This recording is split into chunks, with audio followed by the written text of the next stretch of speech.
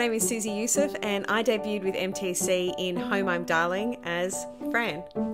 I've just received a list of questions from MTC audience members and I'm very excited / very nervous to see what they've asked. So here we go. I remember seeing a Bell Shakespeare production of Troilus and Cressida when I was in high school, and a very young, very naked Toby Truslove was in the production. So I think that was an inspiring moment for me.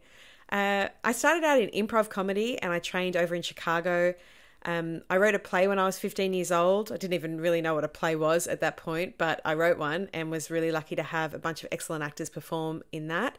And then I went from knowing I always wanted to be a writer to improvising and then sketch comedy and stand-up, and then circled back to acting and writing again, and was lucky enough to be cast in Benedict Hardy's The Boat People, which was the first time that I had performed in a professional production, and after that there was no turning back. I knew I wanted to do it forever. I auditioned for a car commercial once and they asked me to mime getting into the car and driving the car, but no one told me to stop miming, and that went on for about 5 minutes, but I'm sure for everyone involved it felt like about 500 years. And shockingly, I didn't get the gig.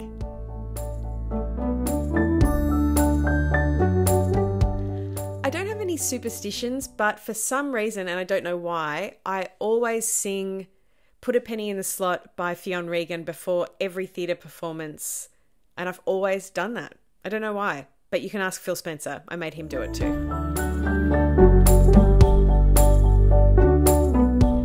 The first time I ever was cast in a television show, I didn't know that there was catering, and so I brought a packed lunch and then had to pretend that I had low blood sugar levels and had to eat throughout the day. Huge regrets.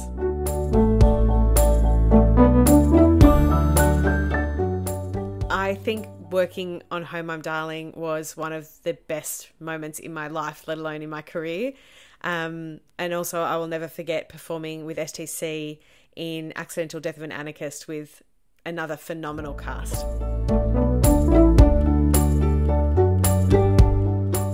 I have always wanted to play Jo March in Little Women. I would love to play that role because we have a lot in common.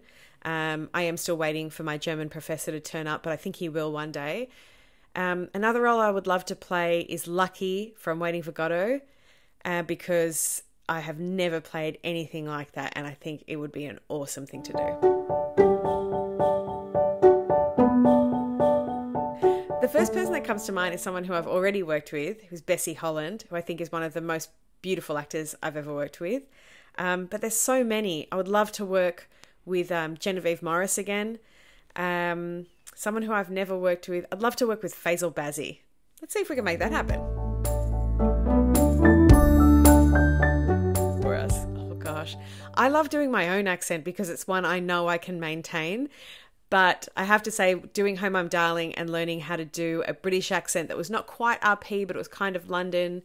What's a line from that? I used to have one line that I would always do to get into the accent, and she would make me put a pencil under my nose and put my lips so that all of my sound came forward.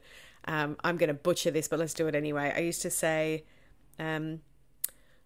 just you never really know what someone gets up to when you're not there, do you? Or how they are with other people. That was awful. Sorry, Geraldine.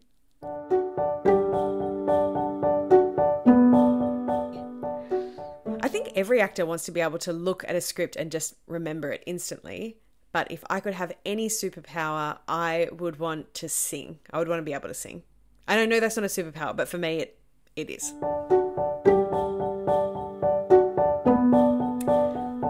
I would have to say Rent was one of the best shows I'd ever seen. I was only like 15 or 16 years old, and it was one of the first musicals I had ever seen, and I absolutely loved it. What else? Gosh, there's so many. It would be so hard to narrow this down to the best, but yeah, Rent is definitely the most memorable. I would have to say the thing that's helped me the most as an actor was training as an improviser, because it made me quick on my feet and adaptable to change.